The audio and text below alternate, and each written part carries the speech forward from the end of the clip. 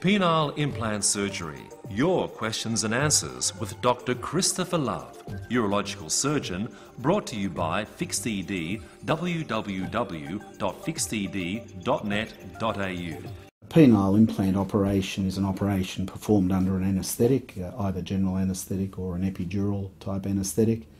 One of the important facets of the operation is cleaning the skin thoroughly with antiseptics to prevent infection, and the patient's given antibiotics, etc. There are really two general approaches to how you put an implant in, and that is you can make an incision in the scrotum and put the implant in through the scrotum, or you can make an incision on the lower abdomen just above the penis. They're both very good approaches, and in fact I've used both of them over the years.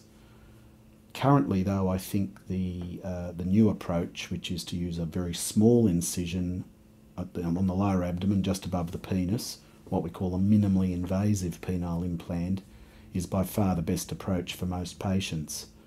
It's an operation that takes less than 30 minutes to do, one small incision which is about 3 centimetres long, all the components are put in through there, and what I find is patients get a lot less bruising and swelling, they have a lot less discomfort, they're able to return to sexual function within 3 or 4 weeks after the implant's inserted. To make an appointment with Dr. Love, phone 03 9503 4544, or for more information go to the website www.fixeded.net.au.